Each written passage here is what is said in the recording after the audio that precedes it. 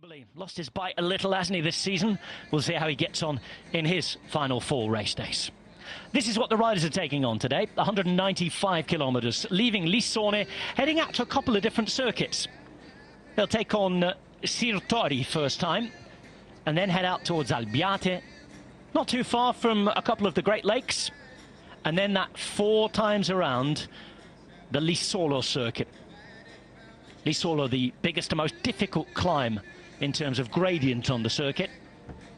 Around 2.5 Ks and almost 8%. In the circuit, you've got the Sirtori, Colle Brianza, and then Lissolo. And after 4 laps of that, 35 kilometres will remain, and the riders will head back to Lissone for a finish on the flat. But we've seen in the last few years, given the elevation, given the climbs, it's not exactly a sprinter's race, this one. And as the flag was waved, 11:26 on Via Catalani, the riders were off.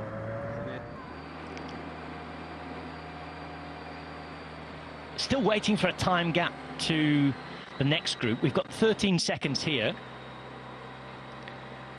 Wait to make sure that that is what's left of the peloton. Indeed, it looks like it. But again, this is a one-day race. We've seen images. We haven't seen live images from out on the course, but we've seen a few images from the finish line, and the most thing I've seen have been riders riding back to the team buses. So once they are dropped on these circuits, it's back to the buses and thinking about the next race. But you can see not a massive gap here, and maybe one of the reasons why not everybody's committing. Now then, 50 kilometres to go. 5 seconds, that's all. It's all going to come back together towards the bottom here, but we start climbing very soon again. At the bottom of this descent, it'll be time for Colle Brianza. That's 3.1 kilometres, 6.7% an average gradient. Domenico Pozzovivo there, piccolo left-hand side in the pink jersey. Little group with Pozzovivo and Formolo off the back here, trying to hold on. Dylan turns. And coming back now for UAE Emirates, Alessandro Covi, bringing with him Mark Hirschi. But look at Pozzovivo here. Second part of the climb, a steeper part, but it's very short this. They're not far from going over the top for the final time. But Pozzovivo's doing the damage, and Formolo gritting his teeth and trying to hold on.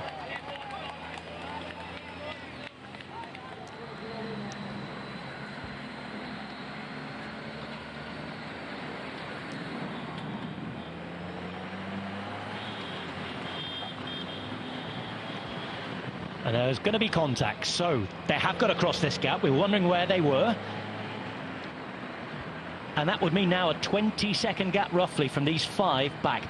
Important that they get organised quickly and continue to ride here, Magnus. So Enric Mas in this group from Movistar had a brilliant Vuelta a España, didn't he? But of course, with Enric Mas, down the years, the problem has been converting good placings into wins. Yeah, that's a fair point. Enric Mas had that brilliant Vuelta a España, but he's never won a stage race in Europe. In terms of one-day racing, rather like Domenico Pozzovivo, who we mentioned, has not managed to take a victory ever. Now here's Nibali. Oh, hello. It's not a big group, that is it? See riders up the front now. This is the head of the race, so they've made it across too. And they've brought Uran, Nibali, and company with them. Now, attacks from the front. Looks like Yates have been in there as well.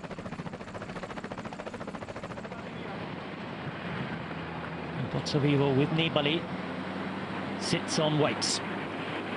4.5 kilometres to the line now. Valverde and Bax.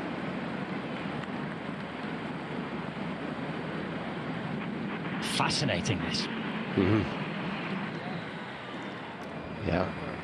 Now they move from Formolo, and he's being followed by Enric Mas. Was clever from Formolo, using the road, using the traffic islands. Mas followed him, though. You could just see that there was one of the 2 riders from EF marking him. Just a reminder as well, the final straight is almost 1.8 kilometres long. Absolutely arrow straight. Inside the final kilometre now. Enric Mas is keeping this quick. It looks as though Movistar want to go with a sprint, and look at Bax moving up. Valverde sitting fourth wheel. In terms of going down the years, he's the favourite. But he's 42 here.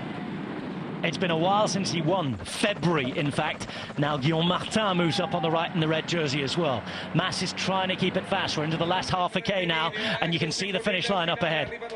Who moves and when? A reminder that the more climby types, he'll have to move quickly. Looking for the surprise. Backs on the left, but it is Valverde who's going to launch it early. There is Valverde now, 250 metres to go, and he has it at the front. Mas has done his job. Can Valverde continue to the line? It's going to be a big ask, as now Bax goes through the middle. Here is Sjoerd Bax, but Valverde on the left-hand side. Valverde is holding, but Bax coming up, and here he goes. What a win that is!